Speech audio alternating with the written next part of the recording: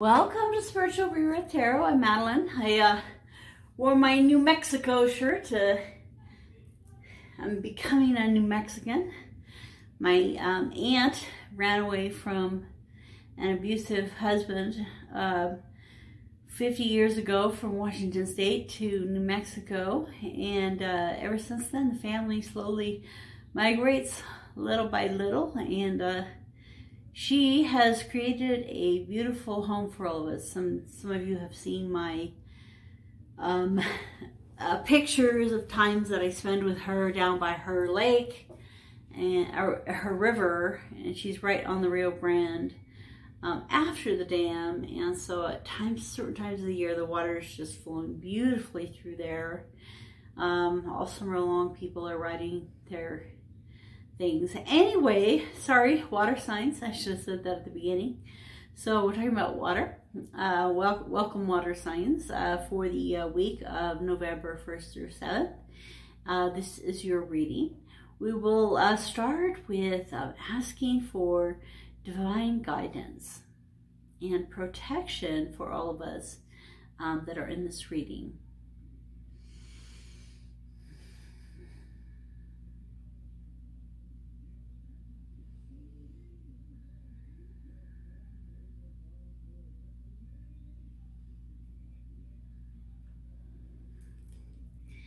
Okay, so I'm really excited. I have MJ Cullinane has made several decks, and so I I got this deck recently, and I'll be getting another one of her decks pretty soon, but this one just recently came out. And it is the Guardian of the Night Tarot. And it's just a beautiful energies, amazing energies. And so today we're going to pull two cards. The first one. Okay, so the first one is the Path, and the second one is the Obstacle for the week. All right, so I'll put some Reiki energy in the deck.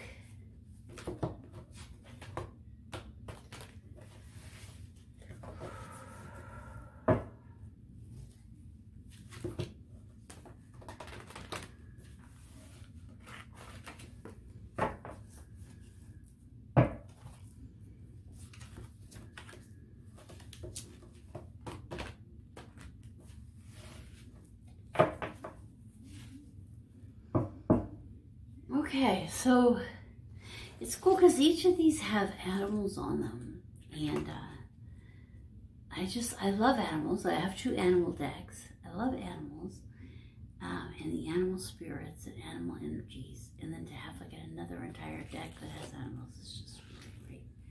And then I watched one of her readings on YouTube. Oh my goodness! So it's called Crow Tarot / MJ Cullinane, Cullinane. So Ace of Swords is the path for this week, and Queen of Cups is the obstacle. We got Queen of Cups in the, I believe it was the, may have been the earth signs. Anyway, it is the earth signs readings. Excuse me. Forgot to take my allergy pill today. Oh my goodness, the underneath of the deck is the Wheel of Fortune. So the decks are full of owls, which are one of my favorite animals. And then you can see the snake in the center. And so as this wheel, it's almost like instead of this wheel being like a wheel like this that you're turning, you're looking down on like a mandala, you know, like a circular entity that you're looking down or up into. Maybe it's the ceiling. You know, it looks kind of like water, so the thing about this wheel is that, you know, normally you think of the wheel and you're thinking of, it can have to do with divine timing, change that's going to happen, luck. With this, I feel like the water can flow out through all those cracks and crevices, and that it's not as much of a wheel that's turning as an energy is directing itself. And as the maybe more flow will go one way than another, but it kind of has that overall energy. And so this week, I think your underlying energy is to see yourself as a whole person, physical, mental, spiritual, and so it's like the emotional. So in Reiki, you know, you have the physical body, the emotional body, the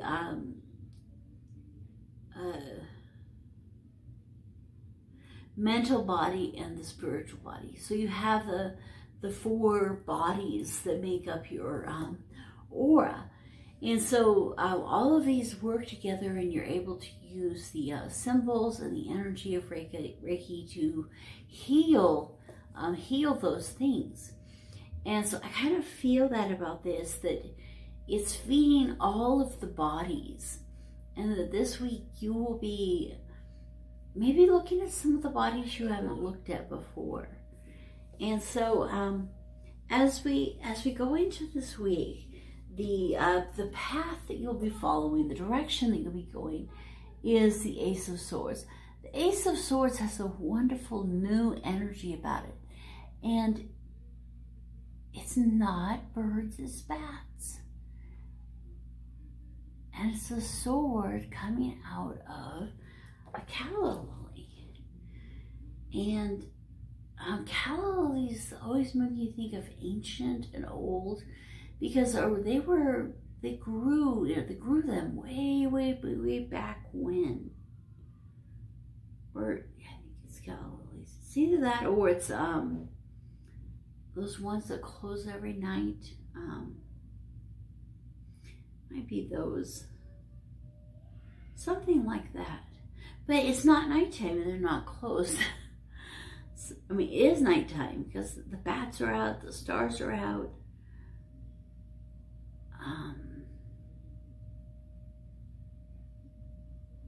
The sword is cutting through. So this week, the path or the journey that your soul will follow will be a beautiful path, a new path. And I believe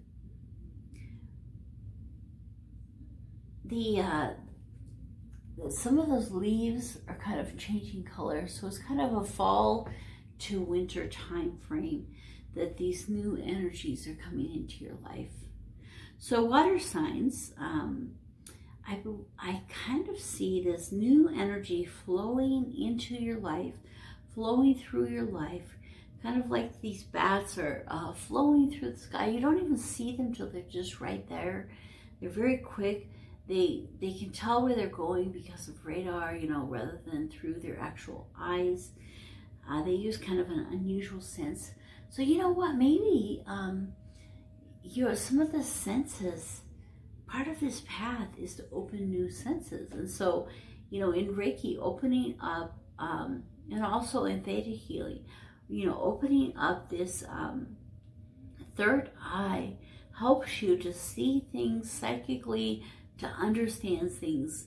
And then right now, we have a more clear connection to our ancestors. So it's a lot of energies coming through, but you know, I think that there might, for different people, because it's a general reading, for different people it'll be different things, but I feel like overall it'll be a beautiful, flowing, brand new look at some of your gifts and some of your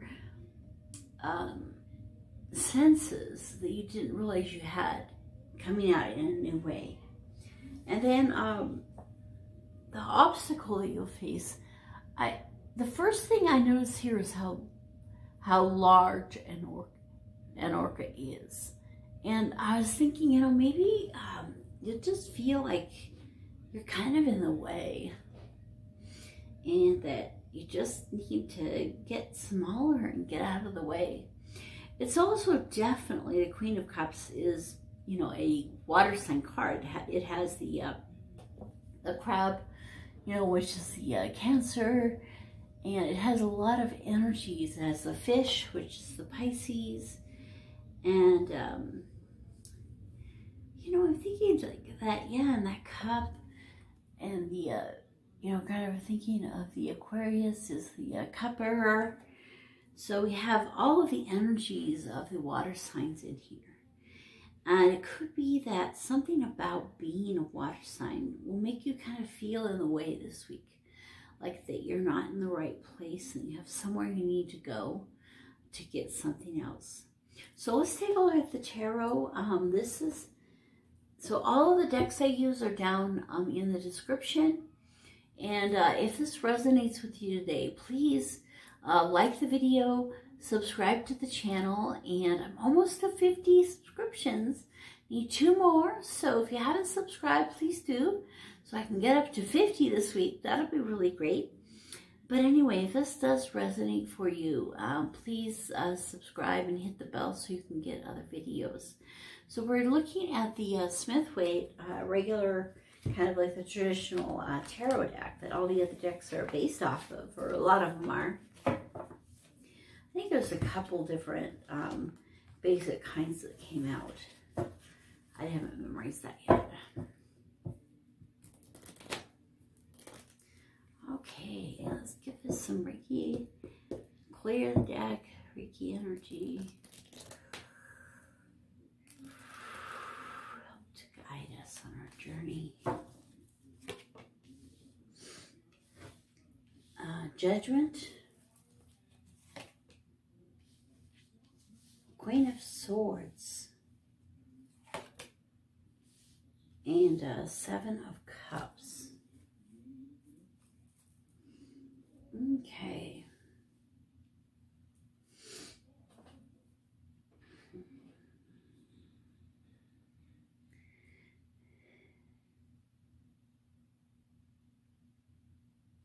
Yeah, I was talking about, you know, a lot of possibilities opening up. New opportunities, kind of like a way being made clear for you, some clarity being brought in, having to do with this new birth and this new direction that you're having in your life. So this new birth, this new energy is coming in and opening up some new perspectives. As I said, it's a very beautiful new beginning. You're being resurrected to new understandings of things that maybe you didn't realize before, especially on your spiritual type journey. And it might even be someone with an air energy that will come and guide you in some way during this time. You know, and that there are a lot of possibilities, a lot of opportunities. We can pick one or the other. But when we pick the right, I mean, when we won't necessarily pick all of them. And I think that we will pick the things that will really help us move and grow to a better place.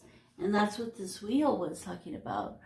I felt like it was more of an energy of expansion rather than direct decision. It's more of an expansion. So this week is going to be about expansion, which really makes sense with the 7 of Cups. Okay, so let's pull some tarot cards for the Queen of Cups.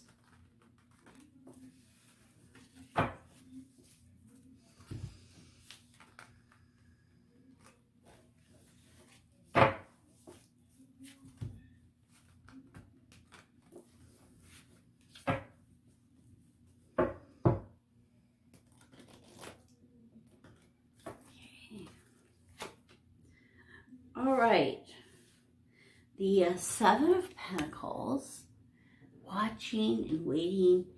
You have laid the foundation, and yeah, you're kind of feeling like you're in the way.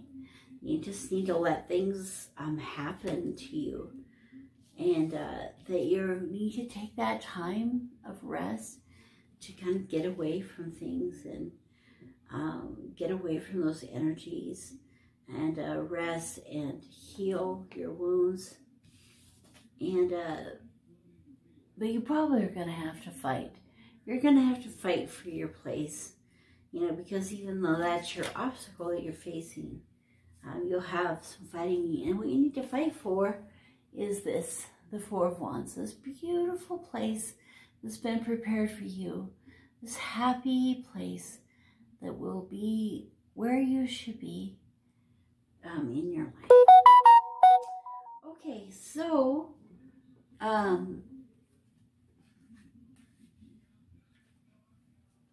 let's see here. So I think this is a beautiful message. I'm ending each one of these with the same card from the Wellness deck because it has become my favorite. Not only are the colors some of my favorite colors, the beautiful moon, and by the way, if you're watching this before the full moon, on the 31st, we're having a full moon, which is also a blue moon, which is also Halloween and Samhain, and all the major holidays and Pagan New Year, all kinds of things happening, time change in the U.S., crazy things happening all at once. And in this full moon, we're going to be also having a much thinner veil between us and our ancestors. And already, there's a lot of things that have been coming through. I know for me, as a reconnection with my sister who died, you can take a look at that video that I posted last night on that. And there are many other reconnections that will happen. And that evening, that's what it's going to be all about. And so if you're interested in a reading, you can let me know. So by visualizing my desired outcome, the perfect action is always inspired. And so sometimes we don't know how to act. You know, we're getting this seven of cups, so we're like confused. We're like, there's so many different directions I could head, and I don't know which one to go. And you know, my life is expanding and growing, and all these new things are coming into it. You know, I'm getting these new opportunities, new expansions, new ways of seeing things, new senses that I never knew I had before. And all of that stuff is coming into my life. And, you know, by visualizing our desired outcome, we will know which path to take. So we will be led down that path as we align with Source. As your desire to feel good leads you to thoughts that feel good, the perfect action will be inspired from that alignment. And that inspired action is always joyful. So the visualization, the thing that we visualize is feeling good. This place of true happiness, harmony, and peace. And as we visualize that, the rest of the things will fall into place. So this is your reading for this week, for November 1st through 7th. We will have an extended as well. In the extended, we'll be looking at the archetype cards. There will be three cards, one for Cancer, Pisces, and Scorpio. So we'll have the three different, you know, it's so funny. I put Aquarius as being a water sign. It's just so hard for me to think of it as an air sign. So is Scorpio in here? Well, yeah, kind of. I think he probably lives inside that shell. And then he comes out and bites you. No, just kidding.